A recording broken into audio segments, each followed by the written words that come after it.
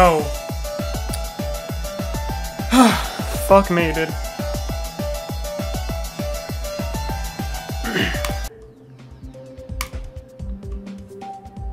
Jesus. 3768. Alright, let's see here. So it's number 24. I want to say it's easier than these two. Harder than Elite Z Rebirth. And like anything below it. Man, these are so close in difficulty. I haven't beaten this yet, so it's not a reliable opinion.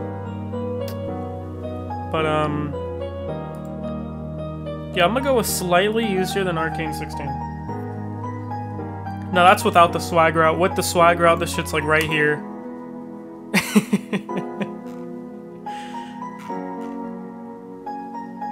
The swag route might be harder than Colorful Corruption. It's around there.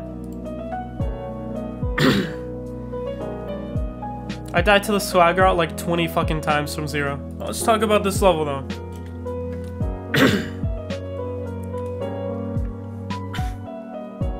Let me just say something.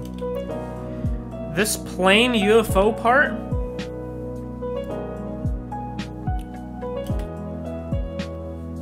that part that we just watched is one of the worst parts I have ever seen in a level of all time. This part is so fucking bad that I wouldn't recommend it. I wouldn't recommend this level. The rest of the levels are like an 8.5, maybe a 9. This shit's a -10. This part right here. This shit part right here. By the way, whoever the creator was, I don't know who the fuck it is. I don't really care, to be honest. Never do this shit again. Never do that again. Without this, it's a great level. So you have to add some bullshit. Now, how much of my anger accounted for getting past this part and then dying at the swag route 20 times from 0?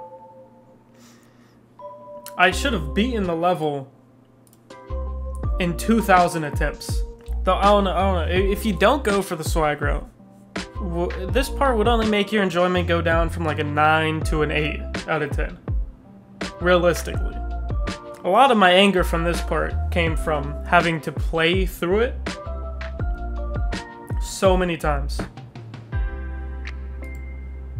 And then I died past here like 3 times, I think. I'll find the specific deaths. I don't know where they are. But yeah.